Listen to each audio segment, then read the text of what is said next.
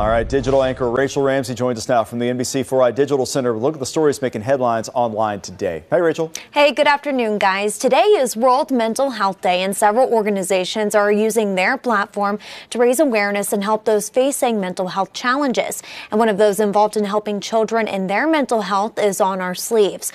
Now, marking its 5-year anniversary, the organization had its goal of providing resources to families to help discuss children's mental health. Now, since its formation in 2018, On Our Sleeves has evolved by focusing not only on helping kids who face those challenges, but also bringing awareness before a mental health concern comes up.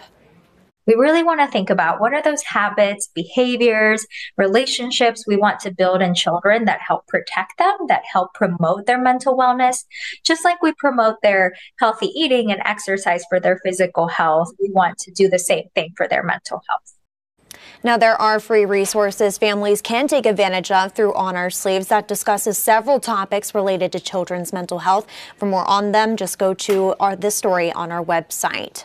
When Ohio State plays Saturday at Purdue, it will mark something new for the Buckeyes, a game carried by a streaming platform.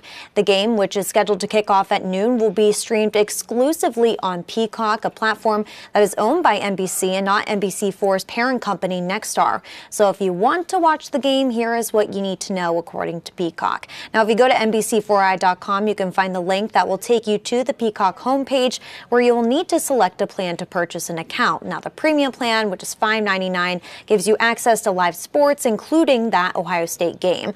There's also the Premium Plus plan that gives you everything that is included in the premium plan and more. And for additional information on those plans you can choose from and what to do once you've made the account, you can just go to our website. The owners of Polino's Pasta are once again bringing a slice of Italy to Columbus with the opening of a sister business. The owners are opening a new spot called Piazza Polino on North High Street. Location will be next to the Locke's Bagel Shop in the Short North. Now, the new restaurant will feature several items, including Italian sandwiches with imported cheeses and spreads, along with gelato. Now, as of now, there isn't an opening date set, but the owners are planning to be ready for customers sometime in November, guys. Just to be clear, we didn't do anything about Peacock, okay? Guys, don't blame us. Yes. We're on your side. We love you. We are here for you. It's out of our hands. It is. We didn't do it.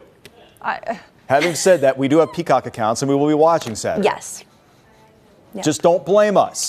Please don't call. Okay? Please don't call and yell at us. This is above, way above. Way above what we get paid. Don't even.